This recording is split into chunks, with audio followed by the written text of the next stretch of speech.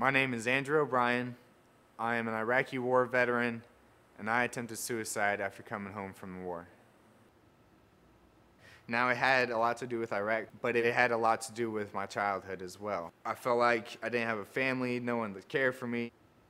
I remember my mom being a stripper. I remember her bringing guys home all the time. I remember living in hotel rooms or motel rooms. I remember her always telling me to be a man and stop crying when I was 8 years old. And I remember all this stuff. And it was just all those memories coming in at one time on how rough my life was and how being raised with her was so horrible, and then doing Iraq, and then so it all led to my suicide attempt. I found out that in February of 2013 they released the suicides for 2012 for veterans, and it was 22 veterans a day and 1 active duty soldier a day. And so I found out that we are actually killing ourselves more than the enemy is killing us in war.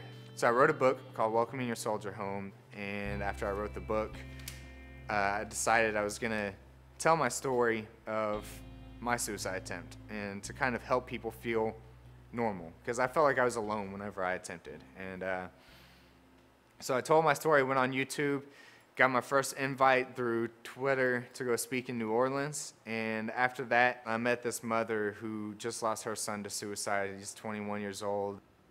I saw her crying, and I decided I wanted to do something to stop families from having to go through this.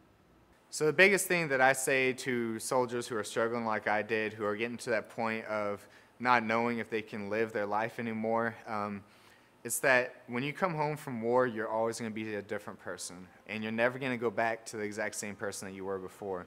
But this new person doesn't mean that you are a bad person. It doesn't mean that you can't be someone good. You just have to relearn yourself and relearn that this new person is just a whole different person, but you can still go on to do great things with your life, take care of your family, and it does get better, but you've got to get help.